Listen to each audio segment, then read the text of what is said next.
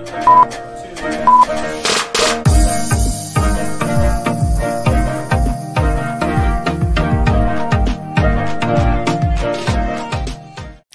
and welcome back to Reactivity TV. I'm Amy Albero and I'm a licensed therapist.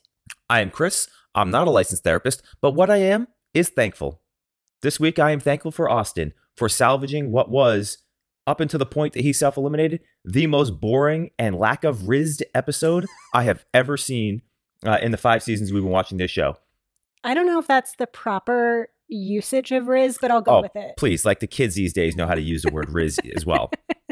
No, I'm excited to talk about Austin and his self-elimination, mostly because it kind of pulled the curtain back a little bit more on Jenn, and we're seeing a lot more about her and her readiness, her maturity. I have so much to talk about when we get to that point. So yes, thank you, Austin. Is it safe to say that Jenn is behaving like our health right now and is aggressively fading hardcore?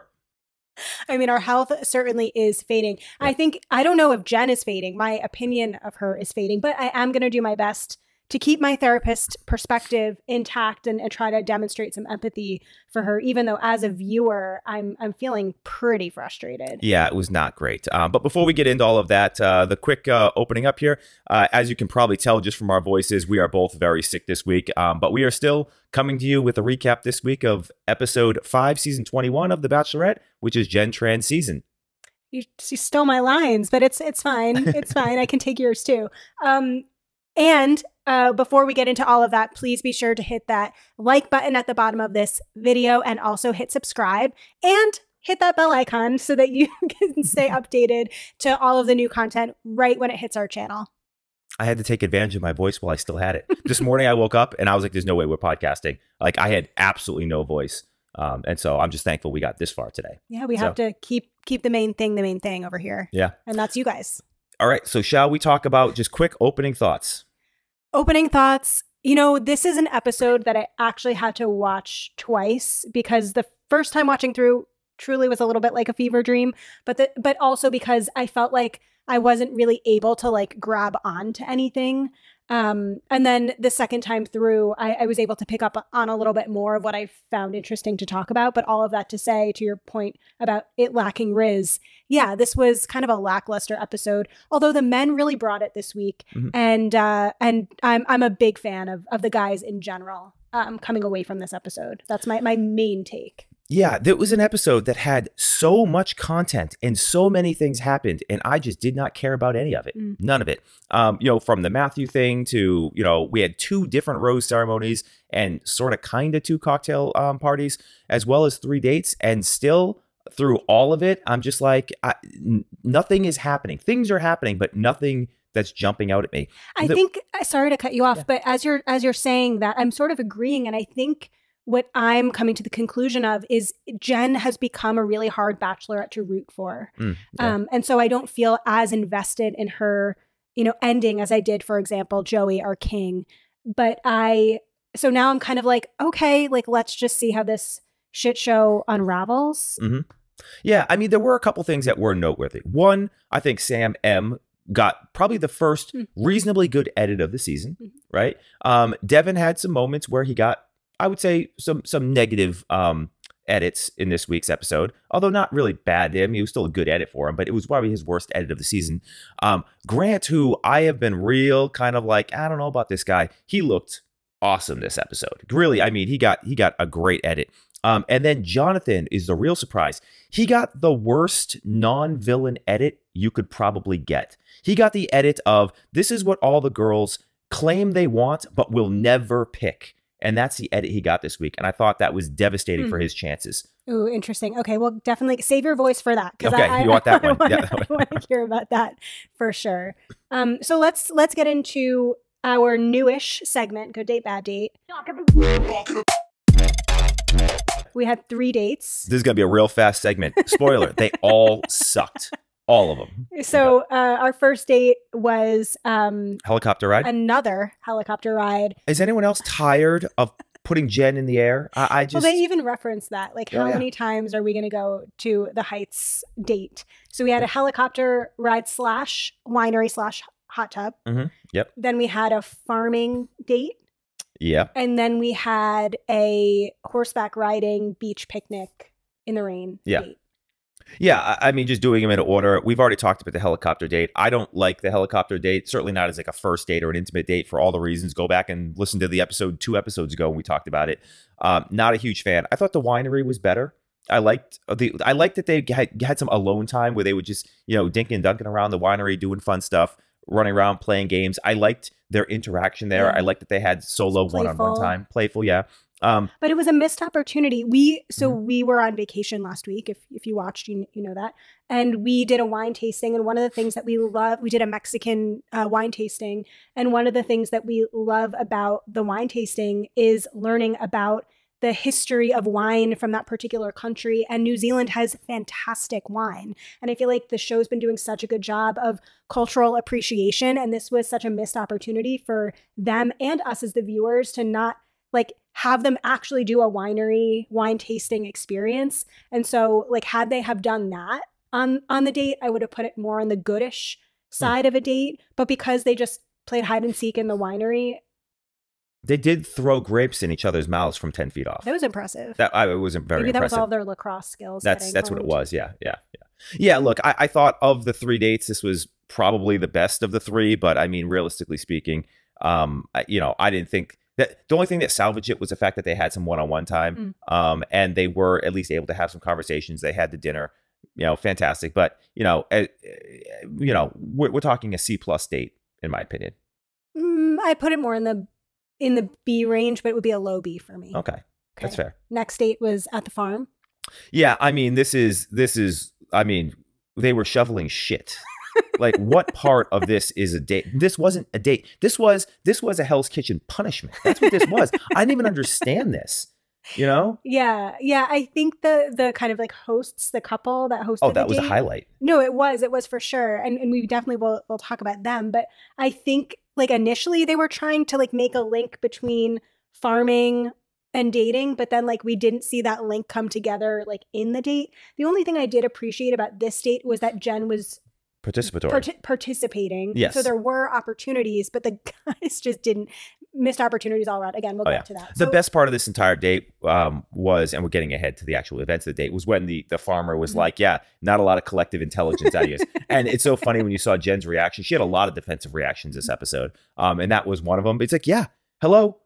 Open the gate. You're not going to get anything to go through a gate that's closed. We even had a bona fide farmer on the date, and he just a fail all around. But anyway, yeah, I mean, at least it was participatory. But I mean, again, like there was no romance to be had. No, there was this was a Hell's Kitchen punishment, is what this was, and there's no there's no romance. There's no it was terrible. So is this like a full F for you? There's a full F. Oh wow. Yeah, full on F. Okay. Yeah. I'd go like D-.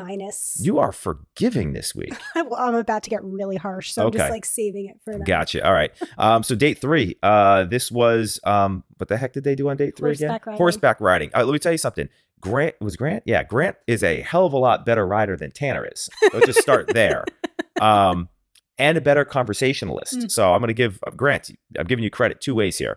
But the first thing was they weren't riding side by side. You see how far we both looked. I was writing down. They're so far away, just as you said. They're so far away from each other. They even gave us that overhead shot. View, and they're like 4 miles apart.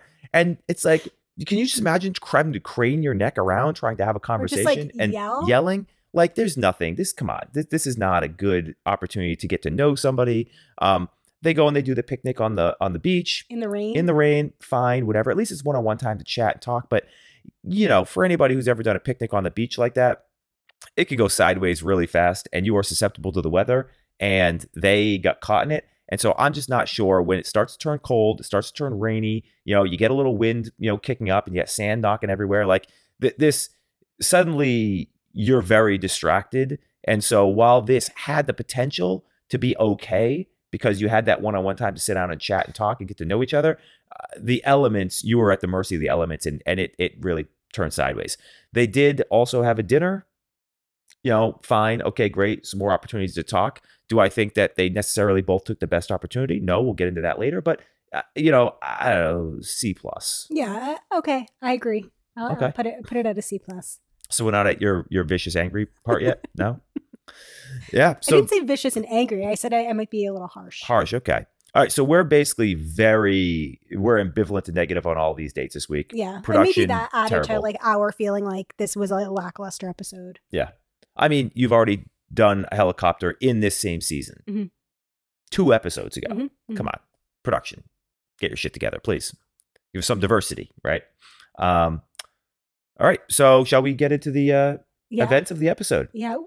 So we open up and I was so confused. Like I said fever dream.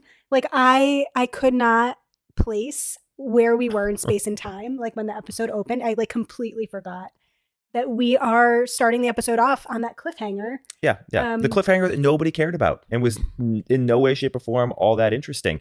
Didn't result in anything. No, I mean, look, we opened the episode basically going straight into a cocktail party where the first thing we're going to do is resolve this Matthew thing. And that within 3 minutes of the episode opening, we're already resolved that plot. And the real sad part is production. They go through and they pick out all these clips that are supposed to be these big, wow moments in the season that's you're supposed to be waiting for all season. Wow, what's going to happen? And this thing with Matthew was like the thing that they've been trailering constantly and hyping up constantly. And this was it. 5 minutes at the end of last episode of zero charisma, man. And then we go in and we get even less charisma this episode for 3 minutes and it's over. It was pretty bad. But long story short, Matthew and Jenn have a conversation. Yeah. Well, first Jenn goes in and tells the guys that her ex is here. And then says, I'm going to go talk to him. So we get the guys' reaction to what is transpiring. And we see a little bit of the conversation between Jenn and Matthew. Yeah, I mean, look, I think this was a part where Devin looked a little childish. He was saying, this Rose means nothing if she lets him come on to the show. I'm actually a little surprised that she didn't let him on because she's had a very difficult time saying no to anybody.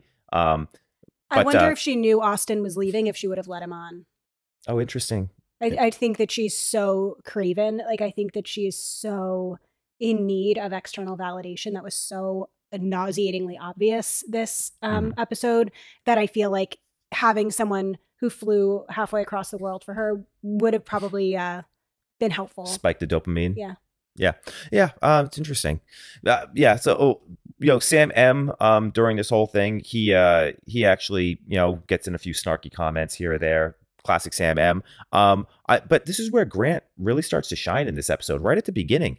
A lot of maturity, a lot of level-headedness, a lot of calmness, stuff that we haven't really had an opportunity to see from Grant.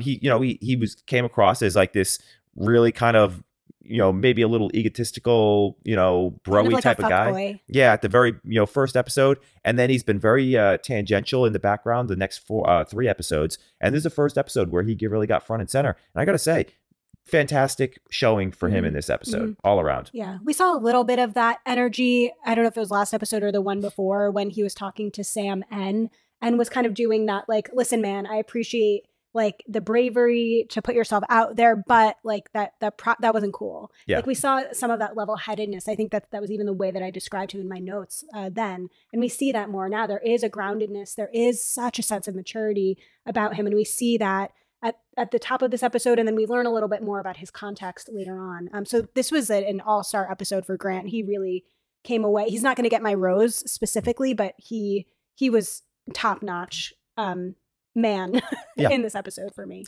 Yeah, I agree. But it was interesting to see how all the different men coped with the information that they were going to be potentially getting a new competitor midway through.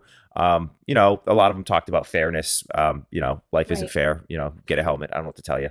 Well, I think they also talk about, I think we hear Austin, we hear more from Austin this episode. And Austin is kind of talking about how like, okay, this is an ex, and we all have the idea of how powerful it might be to have an ex come in the picture. Like they have shared experiences predating this. They've been intimate. So like there is this sense of like a threat to the other men. So that in some way I could understand why they are reacting the way that they are. And so that was what I found most fascinating is like, okay, we're going to see how these men respond to this threat. And yeah, we see like some fight or flight stuff come up with Devin. He's angry, kind of having a little bit of a tantrum. He's saying it's his past trauma, getting cheated on, come back up. Yeah, we see Grant get grounded. We see Sam M kind of like lash out. Like it is really interesting. Marcus is like, there's no playbook for this, like so logical. And so it's really interesting to see the way that how different men respond to this. It's actually interesting take at the very beginning. We were talking about how when the ex comes back, I actually don't agree with you or Austin. An ex is an ex for a reason, and if I'm attempting to woo or court a young lady, and it's me versus an ex, I feel like I have the upper hand. Two reasons why. There's more than two, but two main reasons why. First reason is because the two of them already broke up once. They've already failed once. I haven't failed yet, right? Two, there's still an aura of unknown. Mm-hmm. There's less unknown. And people tend to like and tend to give more heavy weight to the unknown. That's why, as a therapist, you're supposed to be a blank slate, right? Mm-hmm. You're not really, people aren't supposed to know when a client comes in, they're not really then they get to project. They get to project what they want on top of, onto you. And that's exactly the same thing that happens in dating until you get to know somebody. That's why the getting to know, the courting process is so important, because you have to find out who these people are. I disagree. Really? I think in times of stress and discomfort, we want something that's familiar, and that's what's comfortable. And that's why we see Jenn relating every single scenario back to herself. It's the only way that she can. Well, I just think that's because she's selfish. Well, there's that too. I mean, she's really another episode of her looking super selfish. This was worse it was way really worse than 2 episodes ago. Yeah, this is bad. So I don't know necessarily. Like, I see what you're saying. Like, there is something alluring about the novelty of a new person and a new relationship. But again, in a heightened time of stress, which I will say this experience probably is, you might lean towards something more familiar. You at least lean toward familiar habits, which is what we were talking about last episode. So I don't think either of us are right or wrong, but I think we're presenting two different takes here. That's fair. I'm just saying. You also are a more level-headed, secure person than me, even. So we might just represent two different types of people in dating. I mean, I don't think we represent two different types of people. I beat out your exes and you beat out all my exes. So, I can't remember. Were you intimidated by my exes? I just asked you the other day, do you think they're still married? Do you think they're married? I still have some curiosity. That's right. You did just ask me. And I'm like, how would I know? Like, how do you not know? How do you not want to know? Because I haven't. An ex is an ex for a reason. Because next is next for a reason. It's very healthy. As a therapist, I would say, like, very, very healthy. So let's kind of like fast forward through this bullshit, because again, it was of no consequence. Jenn and Matthew have this conversation where he shows no personality at all whatsoever and tells her that he's been in love with her, and this is basically his last chance because he knows that she's going to get engaged at the end of this, and he essentially like wants to throw his hat in the ring. Okay, fine. And Jenn, anybody who's ever interacted with a woman ever a single time in their life realized Jenn's just not interested in him at all. Not at all. Zero interest. There's none. I think she feels flattered by the effort and by his comments, but we don't see her sending him home. What we do see, though, is that Matthew comes in the room with all the guys, and he essentially apologizes and says, like, hey, I showed up here, wanted to, shoot my shot, so to speak. And she said no. And, sorry if I interrupted your time here. Good luck. She says her future's in this room. Very nice, I thought. Okay. No? I mean, I thought it was super beta, and you could just tell by the reaction of the guys. I mean, I thought Sam M didn't have to go with the snarky comment, but he was saying what basically every man was thinking, like, yeah, that right there is why she didn't pick you, dude. Yeah, probably. But that's not the type of man that she would want, clearly. A beta, you mean? Yeah, because she wants a Sam M. She wants a jerk. Yeah. We don't need to use the M anymore. Remember That's true. We don't need the Sam. We don't need the M. Yeah. We don't need the Sam either. I mean, I'm just waiting for that to expire. Yeah. So yeah. I mean, you're probably right that like that kind of behavior or attitude is not attractive to Jenn. Clearly, the men that she is attracted to do have quite a bit more of like an alpha personality. And look at who's in the room. Yeah. I mean, you have all hardcore. You got Marcus, 6 tours, right, in the military. You got Grant, who is super alpha. You've got Sam M, who is, constantly trying to be the big dog in the room, right? I mean, Devin. Devin, who's a big personality. Mm-hmm. Dylan, still to this point, right? I mean, you got big, broy alpha guys in this room. The beta that you've got is you got a Spencer, even Jeremy. Jeremy is like he's not beta. Jeremy is not beta. He's not necessarily the hardcore alpha, but like he's the guy who walks in with the big car and at the first episode and that whole thing. Like so, he's just taking a different tack because he's not 6'6", with muscles everywhere. Yeah, there is not a comp to Matthew in that room. Right. Yeah. And that tells you something. That's a really, really good point. So he leaves and we get right into the rose ceremony. The guys clearly feel relieved. And so we get no cocktail party. Rose ceremony goes as follows. We have the 3 guys that already have their roses, Devin, Sam, Marcus. And then everybody else gets a rose except for Thomas and John M. Again, no surprises there. No, I mean, John M was a guy, seems like a nice enough guy, but prior to an episode ago, we didn't even know he was on the show. I mean, we just zero time. Not a lot of screen time or time with Jen that was notable. Yeah, and we knew Thomas N was not long for this competition. Mm-hmm. He was on the way out. Mm-hmm. I thought the most notable part was that we didn't get any one-on-one time. In fact, we don't get any one-on-one time.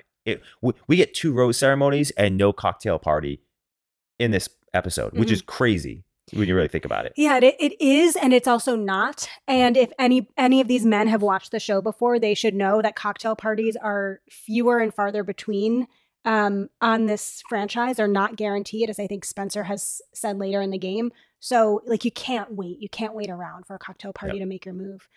One last thing that I wanted to make note of before we get into the rest of the episode is that following Matthew's departure and this cocktail party, Jenn says, I feel like I closed the door on the woman I used to be. And there was a part of me that rejoiced when I heard this, because again, it reminded me of what I had said last episode around like she has a choice right now. She has a path to pick around which narrative she's going to choose. Am I going to choose the I'm a victim in my story, or do I get to turn the page and be the hero in my story? And I really, really thought she was going to choose a different path. Spoiler, she did not. She does not. Yep. Yeah, no surprises with the cocktail party at all, or the rose ceremony rather. Yeah, I don't think there's really much to say. Agree. Yeah. All right. So go on to the one-on-one date. Yes. All right. We already alluded to it earlier. It was another helicopter date. Except the twist of plot is that it's Jonathan. It's Jonathan who's afraid of heights. Okay, well, that's great. I mean, I don't.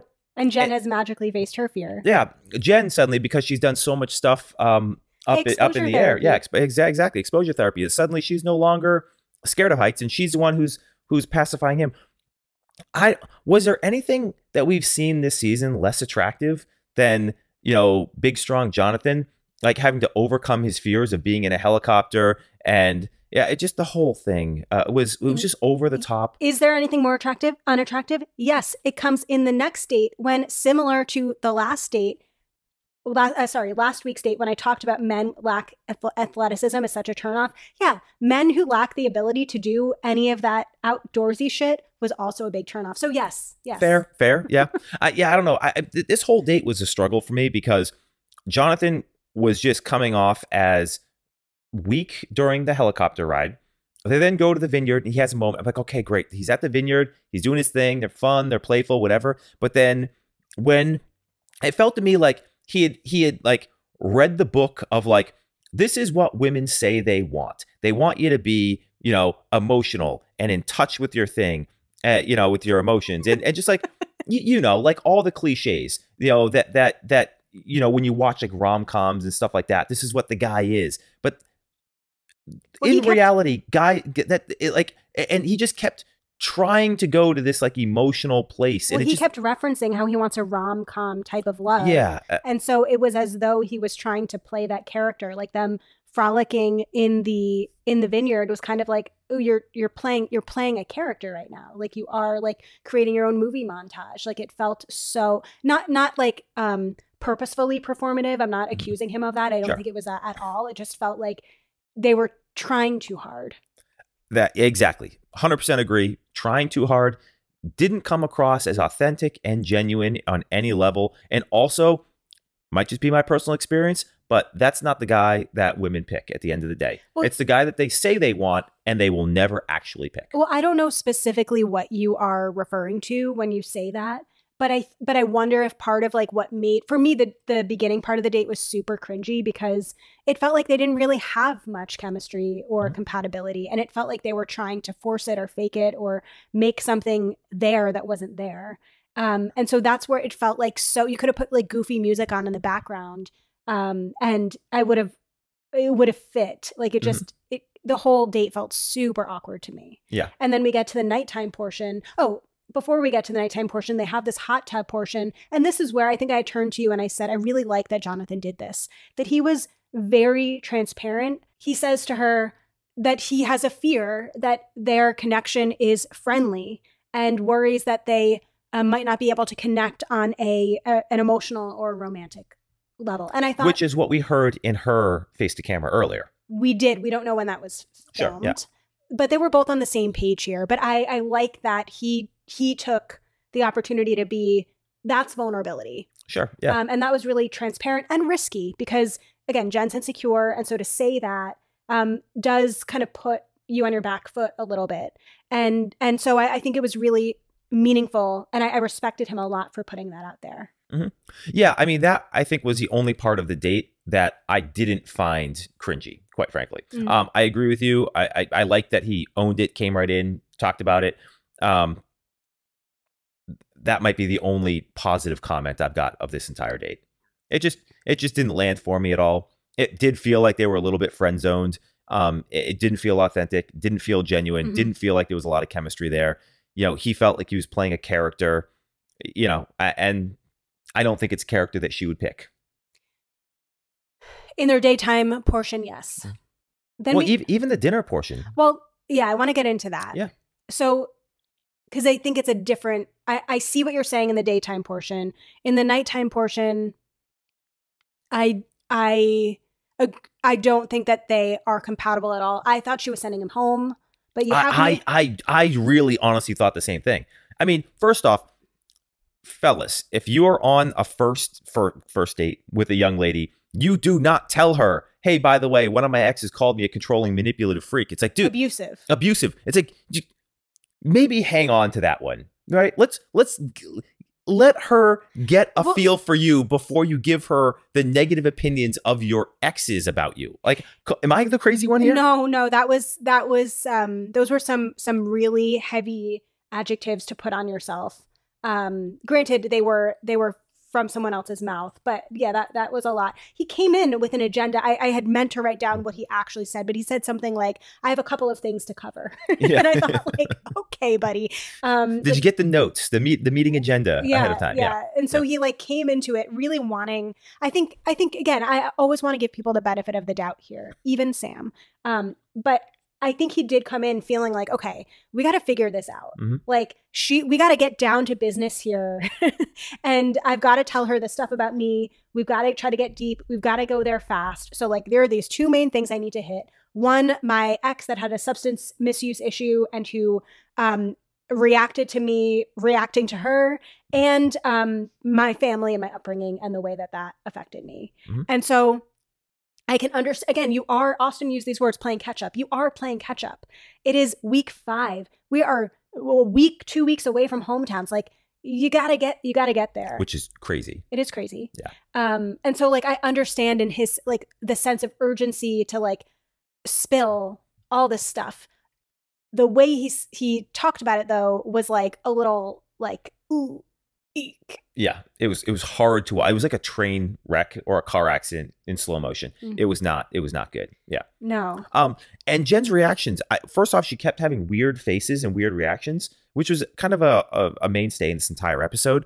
And then she did, and I really wanted to get your opinion on this. This felt like an episode where we could have played the game.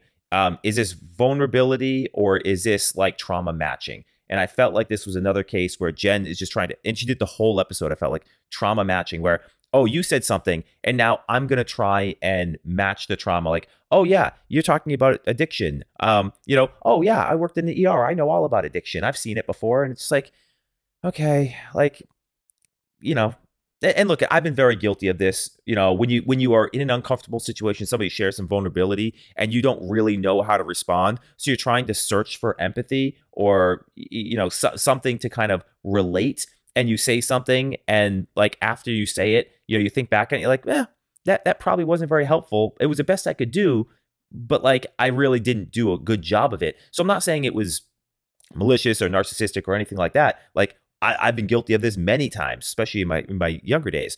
But it felt like this was an episode where none of that landed well. And she was constantly searching for ways to be relatable and empathic. And she pretty much misses across the board in this episode. I agree. In your notes, you called it trauma trading, which that sounds like a good. I called it trauma trading. Yeah. Oh, sweet. Look at that. Which I liked. I liked the alliteration, so I wanted to make sure I gave you some credit there. Nice. But I agree. So you're cribbing off my notes. You're plagiarizing my points. I'm giving you your credit. Is that what's happening? Plagiarizing. That's not how that works. Anyway, I do agree that she was kind of almost like, trauma trading. I think is a really good idea in theory of what's happening. That someone tells her something stressful or traumatic that has happened in their life, and she in exchange does the same thing. And you're right that people do this in an effort to try to relate, to try to make the other person feel more comfortable, to make ourselves feel more comfortable. With Jenn, I fear that it's to recenter the conversation on herself, which whether that's her motivation or not, that's in part what it does. It completely invalidates the person when we trade our trauma story, when we cash it in after someone else has given us theirs. And she does a terrible thing as therapists we never should do, and just as people we should never do, because it's impossible to have this experience. She says, I know exactly how you feel. I know exactly how you feel. No, you don't. And doing that is, again, so invalidating. And she can't miss an opportunity to make something about herself, to have another opportunity to talk about her toxic ex. Mm-hmm. And I found that to be very, very off-putting. The conversation then pivots away from his ex with the substance misuse issue, and he starts to share about his family.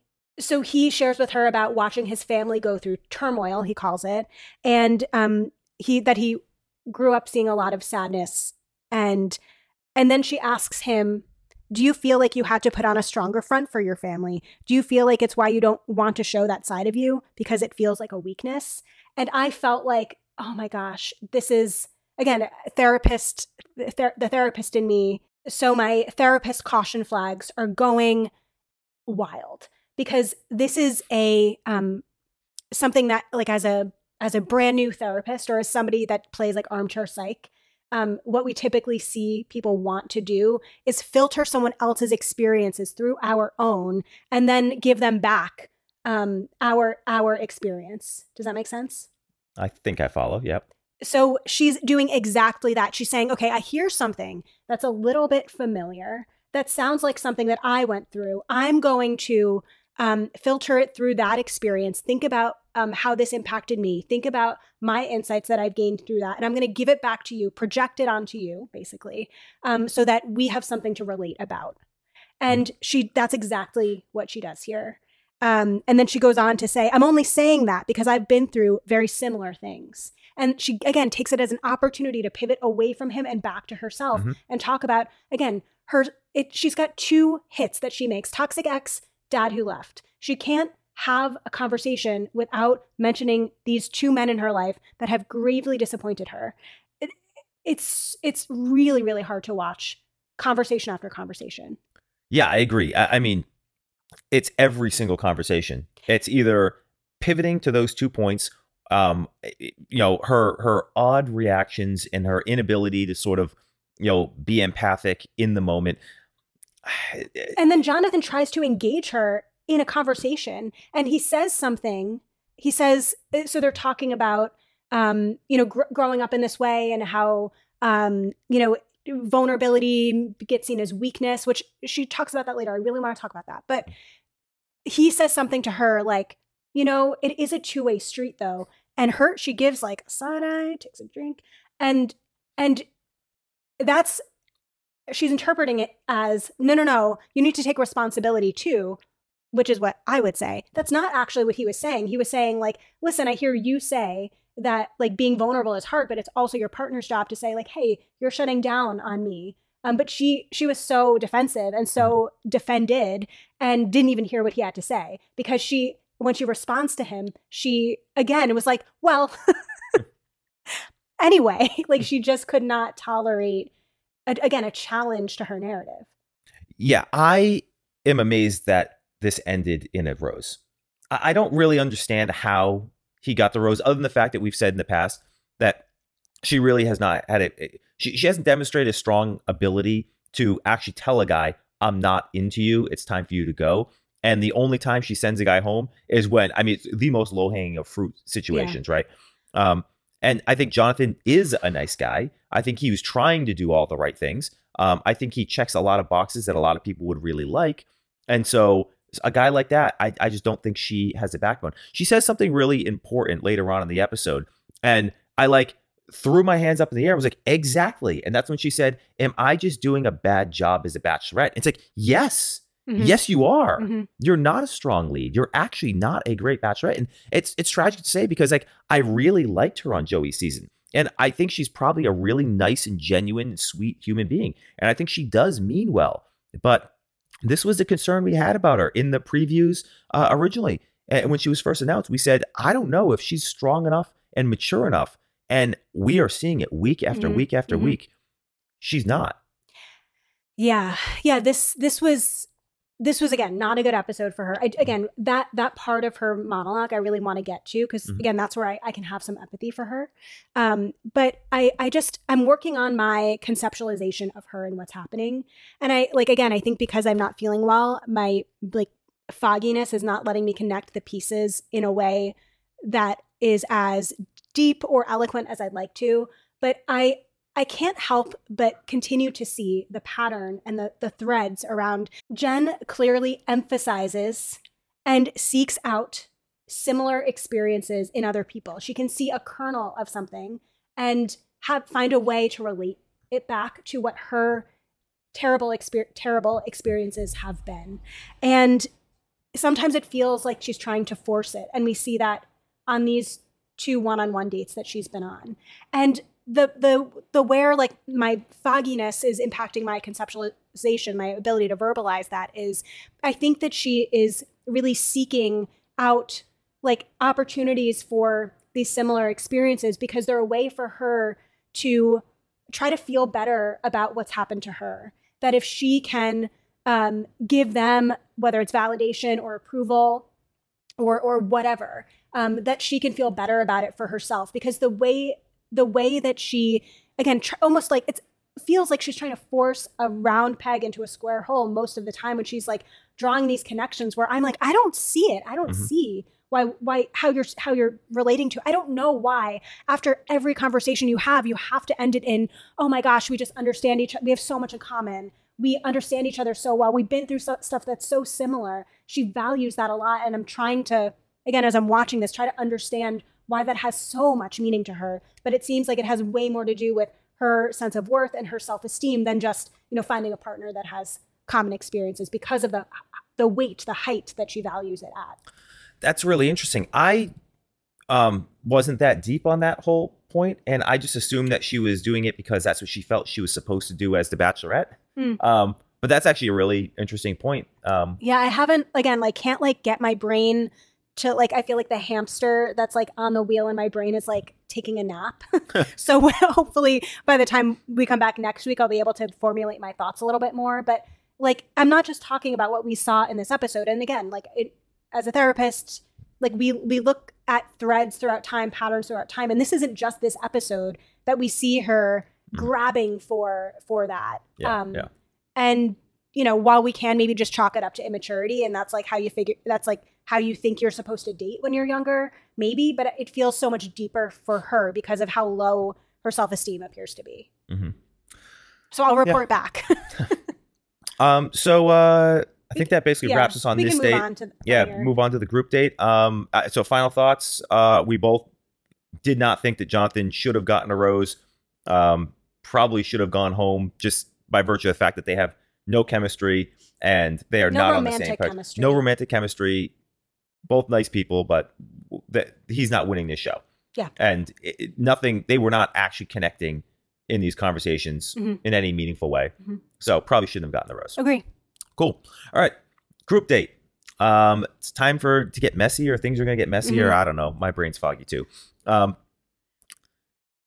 mean, they're shoveling shit and then they're clipping shit off of sheep's behinds. I mean, there's, you know, they're corralling sheep into a pen without opening the pen door. This was a fail everywhere. The only interesting part of this was the husband, who, you know, had a couple of nice little zinger one-liners, right? And with the just monotone, flat delivery. But I mean, I don't even understand how production put this on the schedule. It was so bizarre. I don't know how the farming ever relates back to the relationships, which is what they were trying to do, as you said earlier in the episode.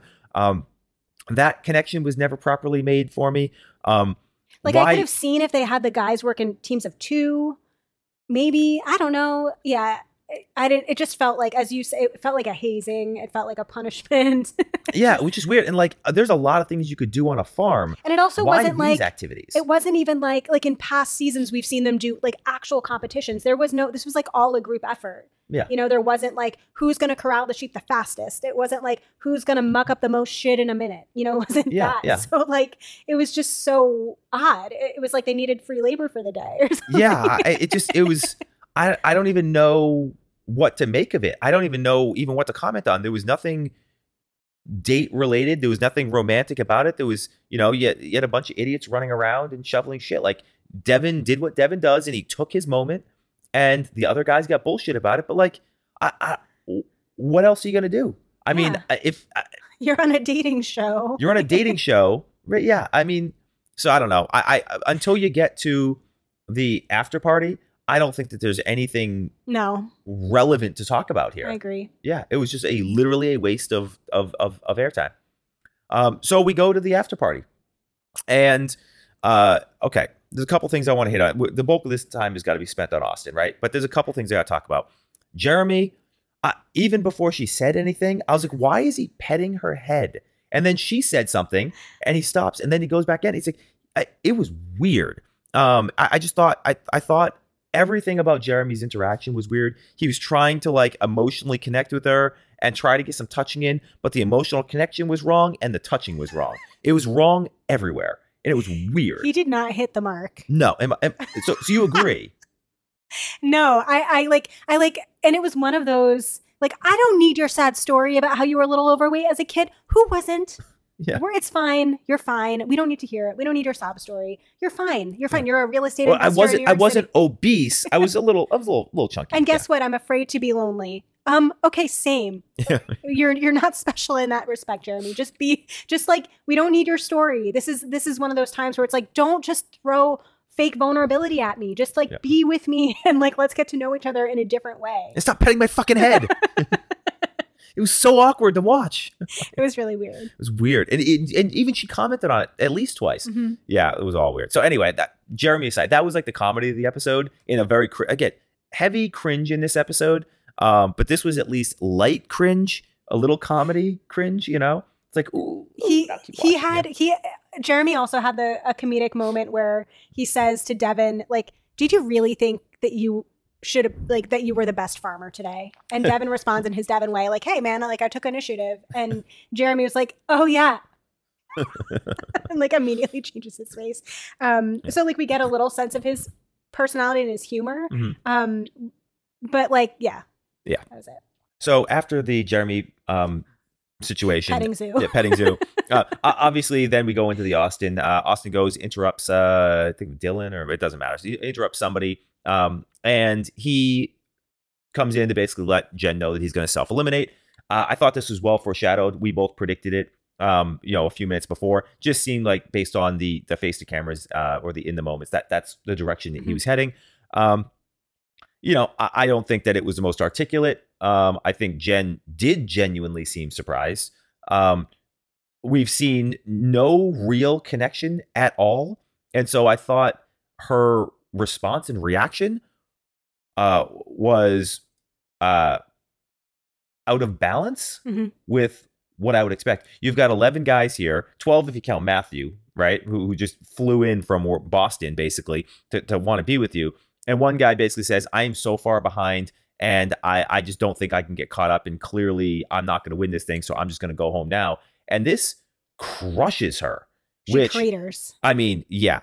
And I was watching this saying to myself, why are you having this response? Like, what is going on? And I would like the therapist take on why this girl cratered for a guy that she had no connection with and wasn't all that interested. It reminded me a lot of, we have a friend, and this friend married now, but when she was dating, there was a guy, she went on a date with a guy, and she didn't really like the guy. She said, I would give him a second date if he asked me, but you know what? I really wasn't into him and really didn't like him. And then the guy reached out and said, hey, thanks, had a good time, but I don't think we're the right match. And she was pissed, furious, couldn't believe it. How dare he reject her? It's like, you didn't like him.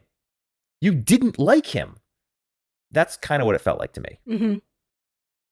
Yeah, no, I think that's a good comparison, and something that happens a lot in dating. Like, I can reject you, but you can't reject me, kind of thing. And it fits Jenn's whole narrative, again, of not being worthy, of not being good enough. And I think when we have, again, this thought, this like negative core belief about ourselves, our brain does collect evidence to support that. And this is such prime evidence to support that, if you want to view it in that way, or if your brain wants to view it in that way. And so I feel like I have two views of what's happening. There was so much of what Jenn was saying that I related to so much as a business owner. And when she said the thing, am I doing a bad job? And then going through like, is this person going to leave? And is this person going to leave? And is this person going to leave? And I'm just not enough, and I'll never be enough. And like, I remember feeling that way as a new business owner when my like first person resigned, and I took it so personally, even though they weren't doing a great job. And even though I would have, if I even had the esteem enough to have fired them or invited them to leave, I would have. But I was crushed. And then I was so hypervigilant and so anxious every time I opened my email that someone else was going to resign. And I was having like panic experiences of like, who's going to be next? And it just felt like I really did make it about me. And I'm really bad at this. I'm not doing enough. And what more can I do to make people like it here, make people stay? And so I was relating to her so hard in that moment, because that monologue that she spit out was exactly how I was feeling, what my internal thoughts were, what I'm sure I shared with you and my therapist at the time. And so like for that, I related to her, and like, this is a job that she's doing, and she's not doing a good job. She's really not. And I think that when you are new at doing a job, again, I was a new boss, she's a new lead, she's never done this before, that like, you don't even know what doing it well means. And so if you're already feeling insecure about the way that you are showing up, that when someone does give you, again, evidence to support the fact that you're not doing a good job, that's how it's going to feel. And so I think that is a lot of what Jenn is probably contending with in some way, that it is also, her job is also lined up with her love life. Makes it that much more complicated, because she already has that thought and that belief about herself, that she's not good enough, that no one can love her. No one's ever told her that she's loved before, all of that stuff. And so I think that we just see that. I think that's what I use the word crater very specifically, because it feels like she self implodes. We see her kind of crumble as a result of this. Yeah, I think that's actually great insight.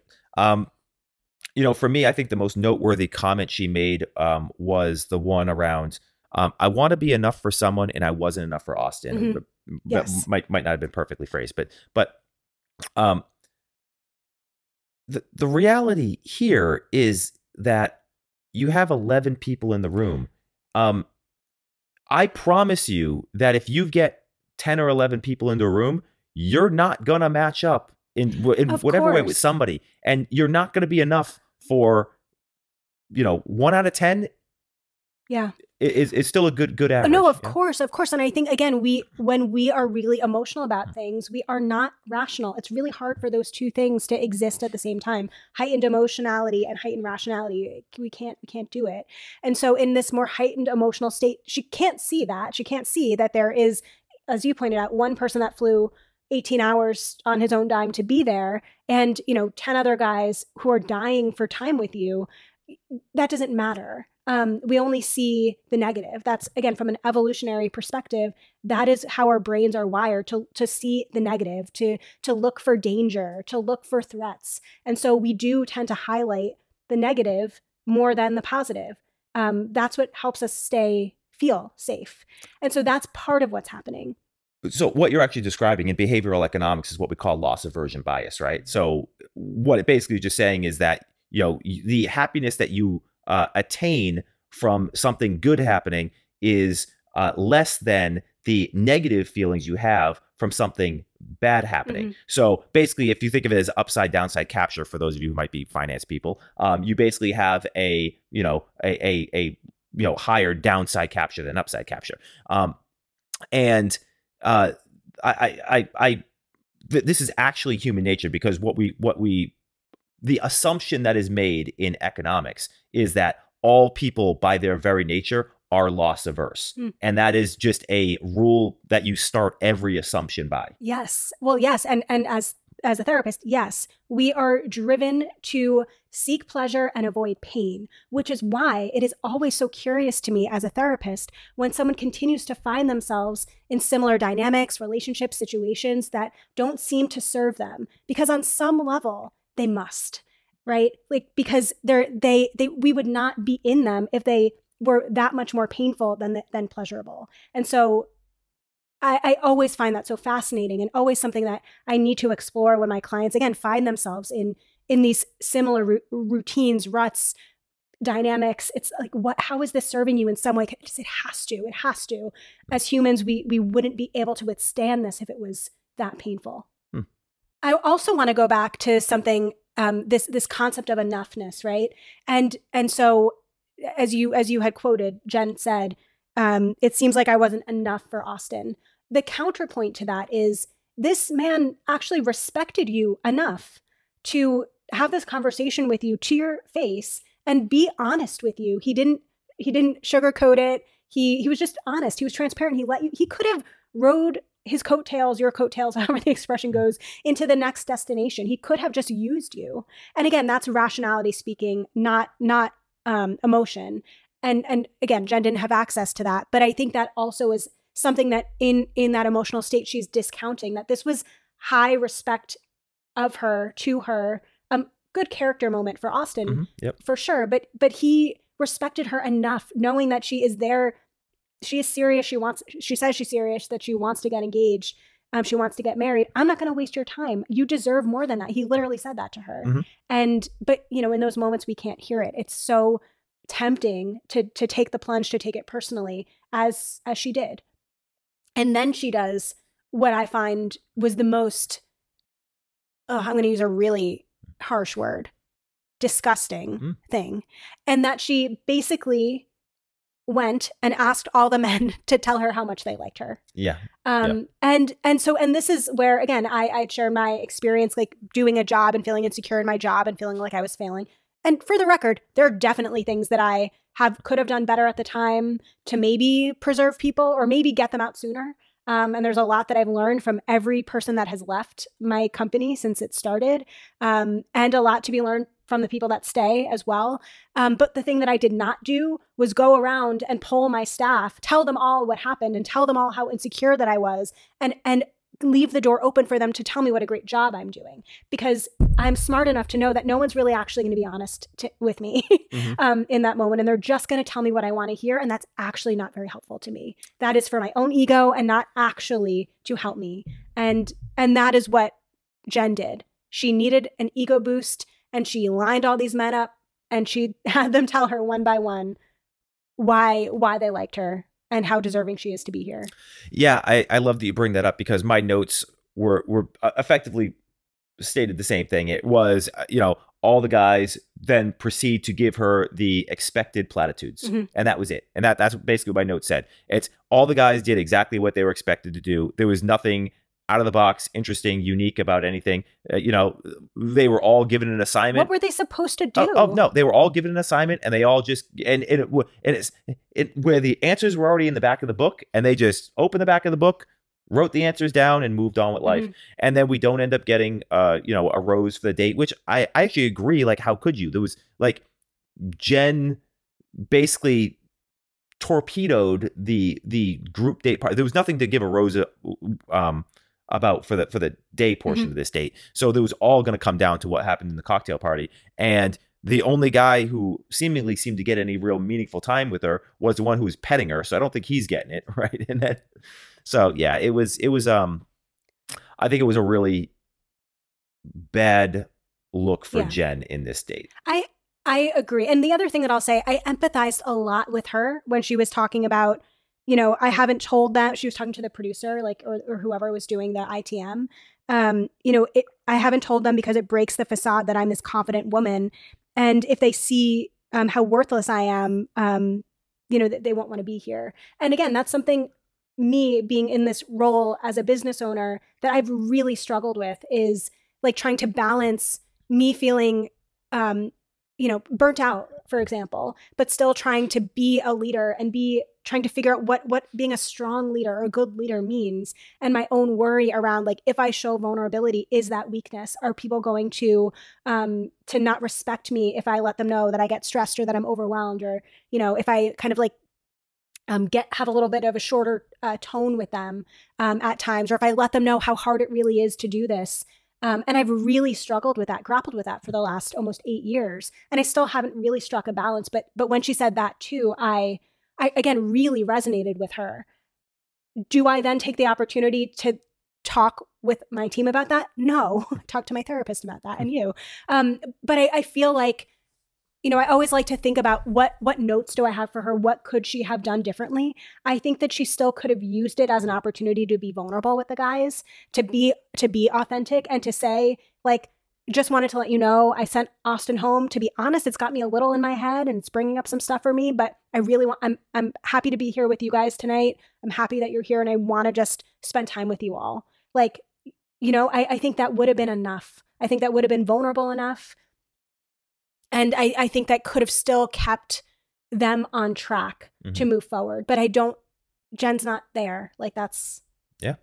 And I think that's where she played right in the producer's hand.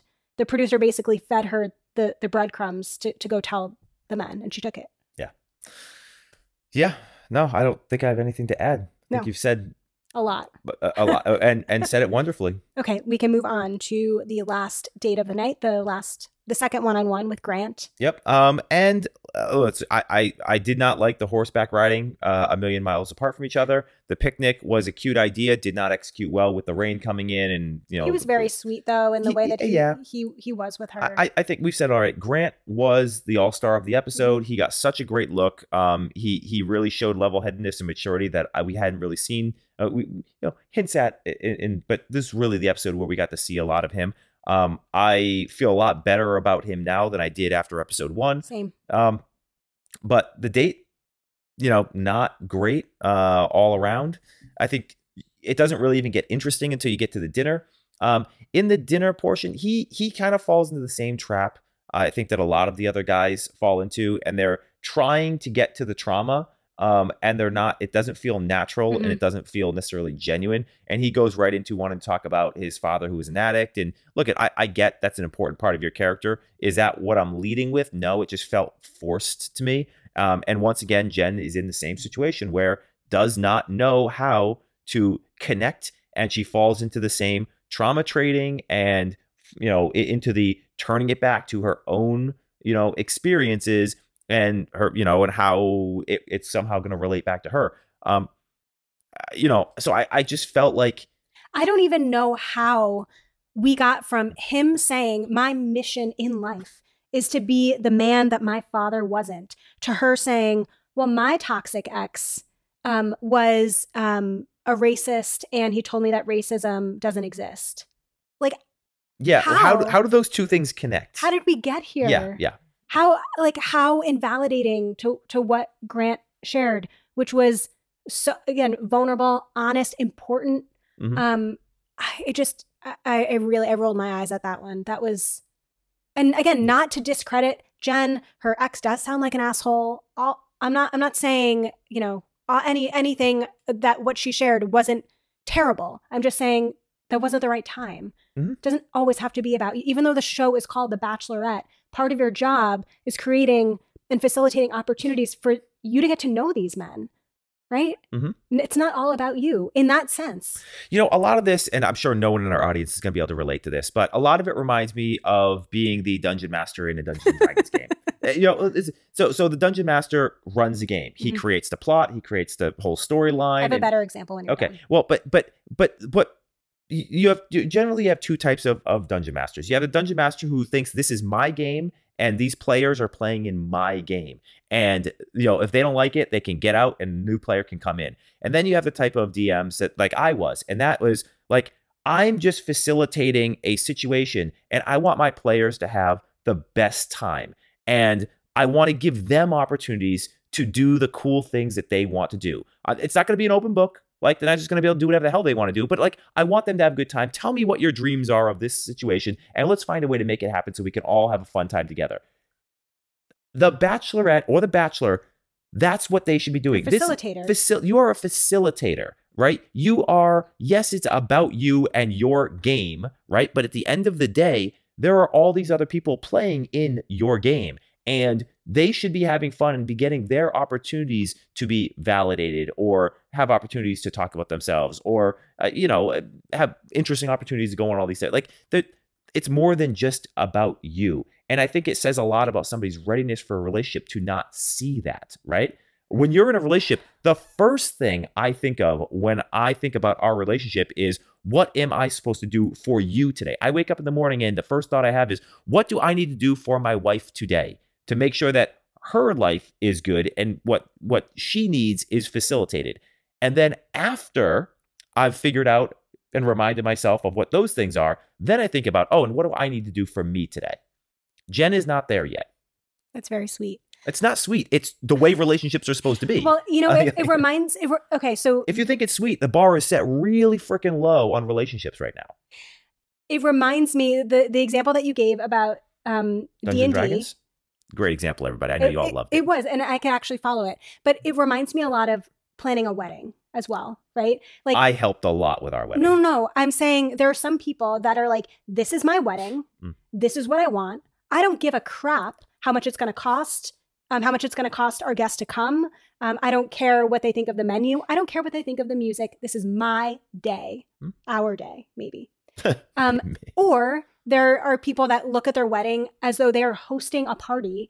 And yeah, they set the parameters. They do think about what songs do I really want to hear? What food would I really enjoy? And then kind of, again, creating the boundaries and the parameters in which their guests can kind of have some choice and have some free reign to have fun within an experience that the hosts have like thoughtfully curated and cultivated for them, with, of course, their own needs in mind too.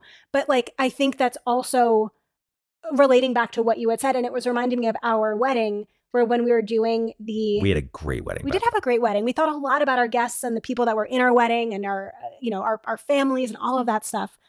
First and foremost, when we thought about our wedding, and our menu was a really good example of that, because we had gone to our tasting and That corn chowder was incredible. But guess what? We got married on July 27th in the middle of a heat wave. So we thought, you know what?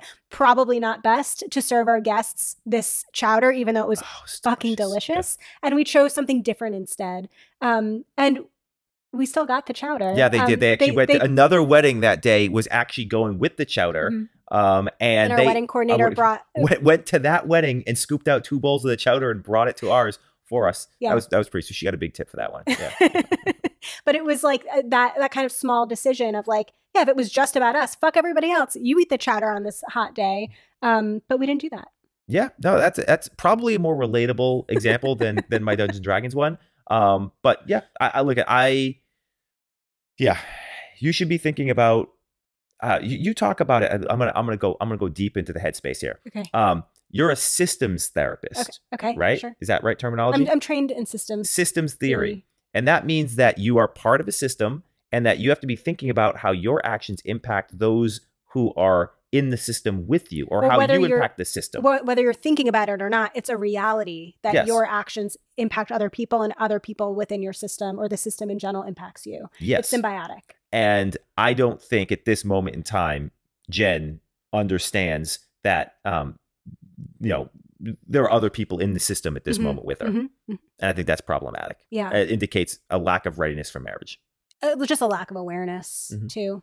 And yeah, I get along with that, lack of readiness for marriage or a serious relationship.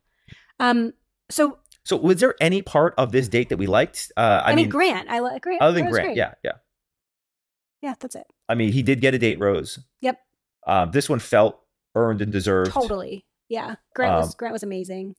And so, yeah, okay. We can just move on to the rose ceremony. Second one of the day. Second one of the episode. Right. Cocktail party. We got 15 seconds of a cocktail party. Yeah, that's what I mean. Like the rose ceremony part of the evening. 2 rose ceremonies, no cocktail parties. Yes. And this was another time where it was kind of like, you were like, why? Like Jen had said something and you were like, I have no idea what Jen even just said. It was weird. And it's like, basically we're not having a cocktail party. I already know today. what I want. Yeah. And I You've helped me understand what I want and what I deserve. And so I don't need to talk to any of you.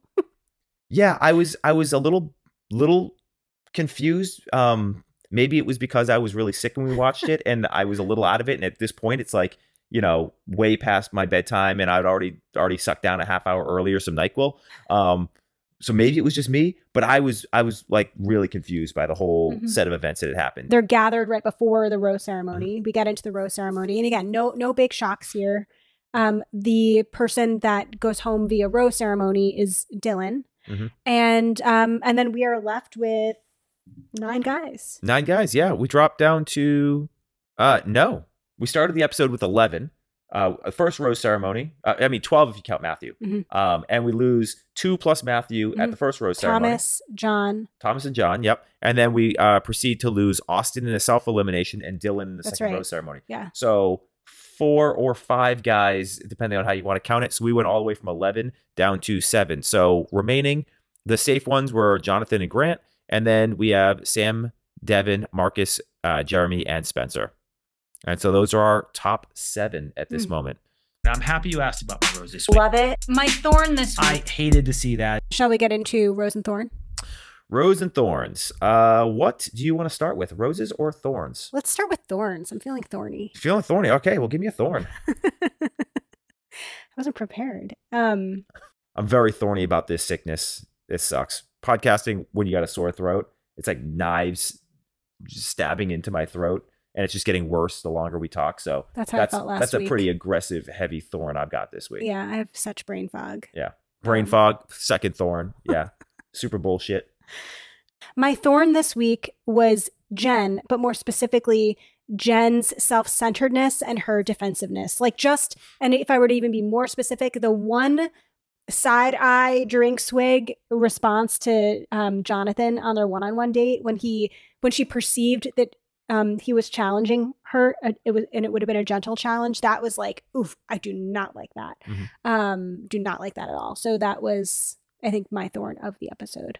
Yeah, I'm in the same category. My thorn is the fact that Jonathan got a date rose. And it's not because I don't like Jonathan. I think he's a cool guy. I want to hang out with him and be buddies with him. But like, you're supposed to eliminate people that are not going to win. Mm-hmm. He's not differentiating in any way. He's not, like I can't imagine production is going to fight hard for him specifically. And he's not going to win this show, and you don't have chemistry. Why did you give him a rose? I don't get it. Let's move on. Like, I would much rather have seen Dylan, right? I would have much rather seen Jonathan not get the rose, see Austin self-eliminate, and have Dylan still be in there. Because I think Dylan is a more interesting, candidate going forward than Jonathan is. Mm-hmm. Mm-hmm. Yeah, I wish we saw more of Dylan. I really liked him a lot. What about your rose? I really liked the return, Max's return to the podcast, even though he doesn't want to show his face today. He's being shy. I mean, there wasn't a lot in this episode I liked.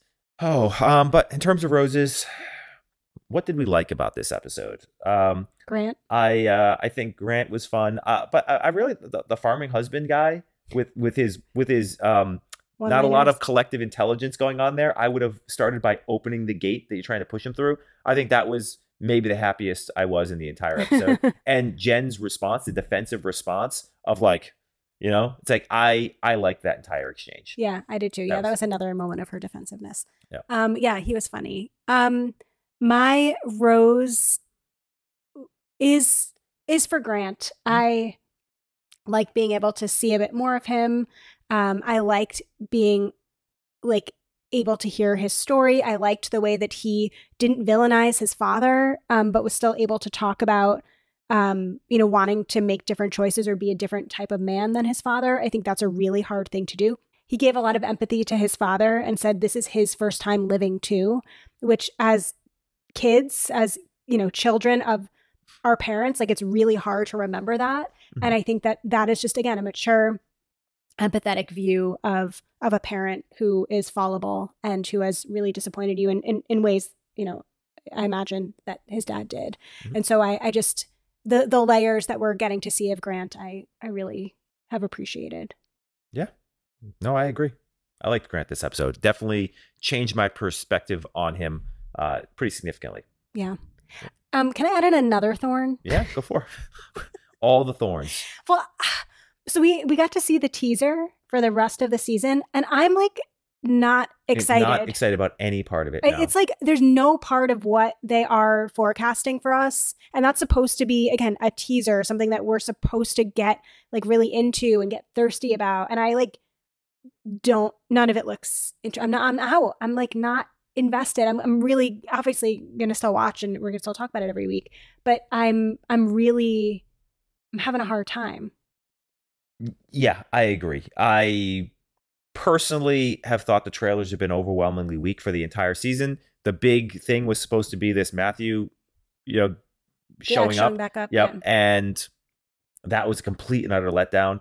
And there's really that they hung their hat kind of on that, and there's nothing, doesn't appear to be anything. So now what we're getting is this, I can't let you propose to me at the altar. The problem is one, that could be anything. I think we could all make some predictions about what could happen there. I don't think it's going to be as juicy as the trailer suggests it's going to be. And I have one thought about something it could be. And if it is that, I literally might throw the remote through the TV and we'll have a lot to talk about. And my fear is that it's going to actually be that, which would be literally the most dumb, ignorant thing ever. And that's my big concern. I guess time will tell. I hope for that too. Not.